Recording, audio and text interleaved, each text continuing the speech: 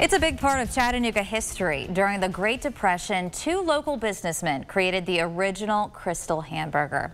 They opened their first Krystal restaurant on Cherry Street in downtown Chattanooga.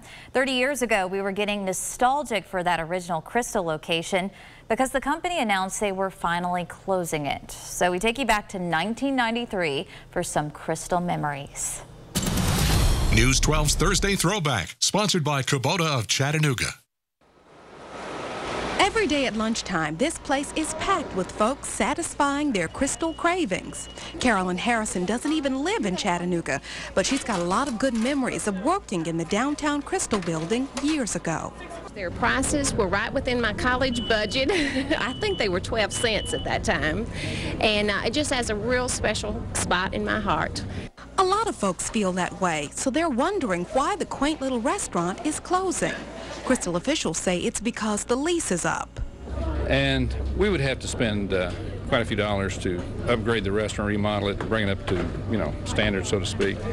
So the decision was made that we would just go ahead and close. It's also because one of their managers is leaving. Louise Freeman has been with the downtown Krystal for 33 years. I'm going to retire. Really? So this is like extra special for you. It's very special.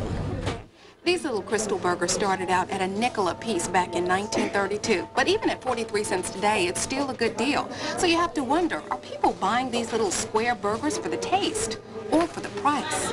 Well, most folks will tell you they go hand in hand. Oh, they're wonderful. I am a real fan. For my husband, it's a real deal. I'm a cheap date. I miss the prices, but nothing that's special. The price is very special. So regular customers had better enjoy that good eating at good prices while they can, because it ends January 1st. Mom, I just have to look for another place. That's all I can do.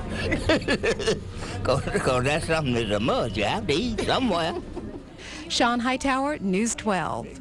There's nothing wrong with the food. At least there's still several Krystal restaurants around Chattanooga, and the building has housed several businesses in the last 30 years, but it is currently available. It's the ground floor of the building at 7th and Cherry Streets, just a block away from Miller Plaza.